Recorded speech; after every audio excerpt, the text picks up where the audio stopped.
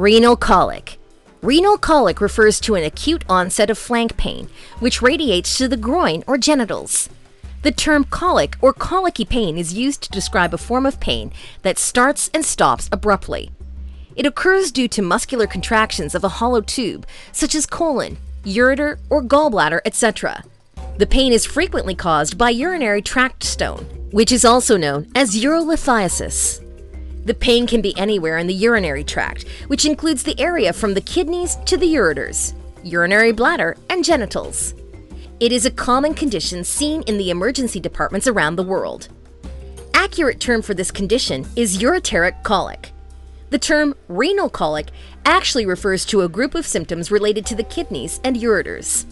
Although the most common cause of renal colic is ureteric stones, but there can be other causes, such as a blood clot and sloughed renal papilla.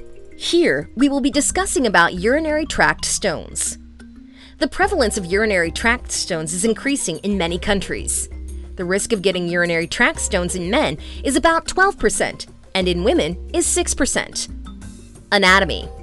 The kidneys are located on either side of the spine, in the retroperitoneal space, between the parietal peritoneum and the posterior abdominal wall, well protected by muscle, fat, and ribs.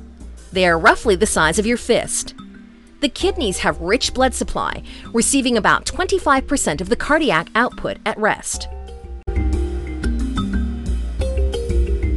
Physiology.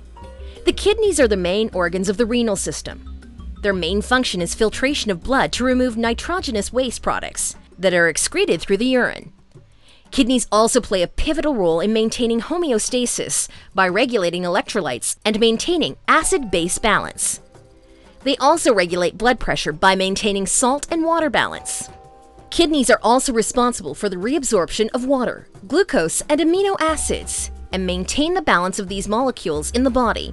In addition, the kidneys produce hormones including calcitrol, which regulates calcium, erythropoietin, which plays a vital role in the production of red blood cells, and the enzyme renin, which regulates extracellular fluid.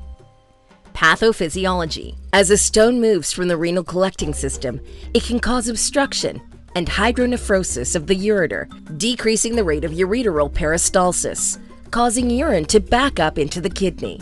This can decrease glomerular filtration rate of the affected kidney and cause increased renal excretion of the unaffected kidney.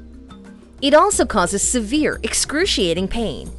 If not treated, complete obstruction of the ureter can lead to the eventual loss of renal function, with the damage becoming irreversible in 1 to 2 weeks. Additionally, there is a risk of rupture of a renal calyx with the development of a urinoma. Of even more concern is the possibility that an obstructed renal unit might become infected, causing an obstructive pyelonephritis or pyonephrosis. This condition can be life-threatening and requires immediate surgical drainage, as antibiotics alone are ineffective. When the stone obstructs an area of the ureter, pressure builds up in the urinary tract wall. This stimulates the production of prostaglandins, which dilates the ureteric lumen to help pass down the stone and increases the pressure within the kidney, which leads to diuresis.